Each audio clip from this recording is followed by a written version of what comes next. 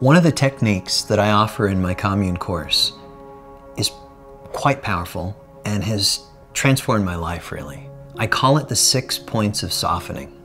These are 6 places in the physical body, and we'll go through this now, and do soften them now. Don't save it for later.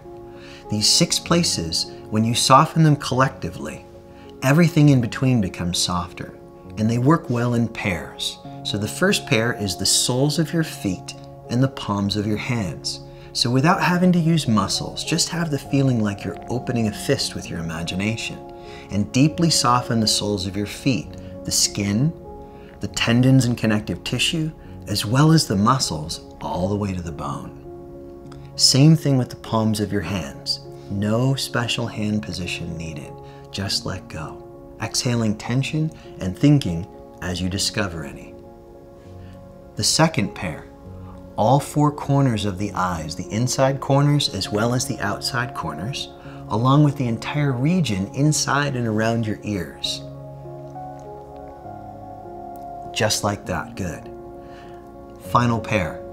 Let your tongue come to rest in the floor of your mouth, softening your tongue from end to end, while you soften all the little muscles that run throughout the pelvic floor, groin region, sphincter, PC muscle, softer, softer, softer, letting go. And it's okay if you have to keep coaxing these regions to soften.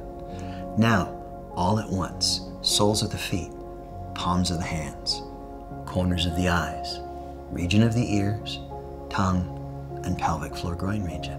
Exhaling tension and any thinking energy, as you discover any, down into the earth. So you go through them progressively as you're wiring in the understanding and remembering all 6, and then begin to work with them all at once as a unit. Soles, palms, eyes, ears, tongue, pelvic floor groin region.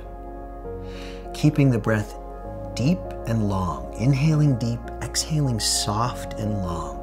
Remember, the longer your exhalation, the more the mind stream slows down. These 2 things, long, slow breathing and softening the 6 points, opens to natural meditation, to where we're not chasing meditation, but letting meditation chase us by setting up skillful causes and conditions for spontaneous, ever deepening, very powerful meditation.